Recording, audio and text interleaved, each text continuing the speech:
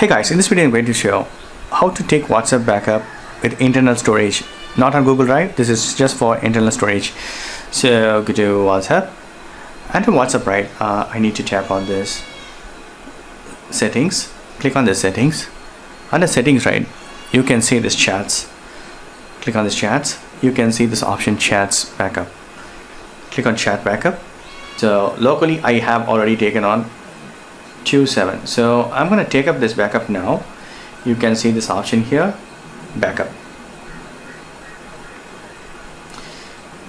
Today is 12th of March, so and time is 12:12. The same time, see, the backup is done. So where it is actually, so I'm going to open this.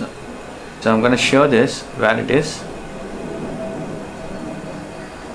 You can check with your files. Click on this internal storage. You need to search for this WhatsApp. Yeah, this is WhatsApp. Under WhatsApp, right, you can see this backups, and it will not be in the backups, it is in the database. So 12:12 I have taken it, right?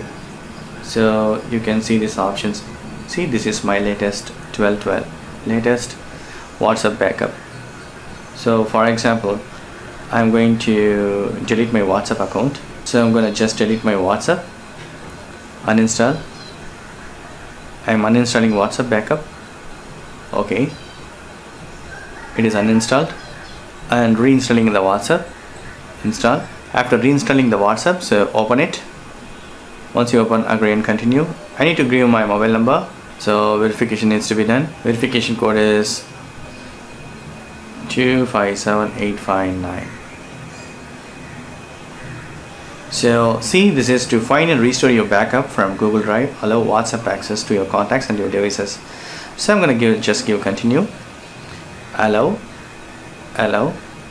See, this time backup is found on my internal device. So I'm going to just restore.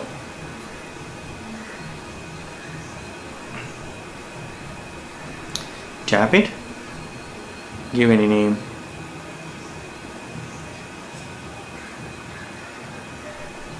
Never. See, now my WhatsApp has been restored, and I just want to show that in settings, chats, chat backup. See, last time it was taken on 12:12, right? The same time it is there. In Google Drive it shows never. In my next video I'm going to show how to take backup on your Google Drive. So that's it. This is the way you can take backup of WhatsApp and you can restore it. That's it. Thank you so much for watching. Please provide comments and feedback to me. Thank you. Bye.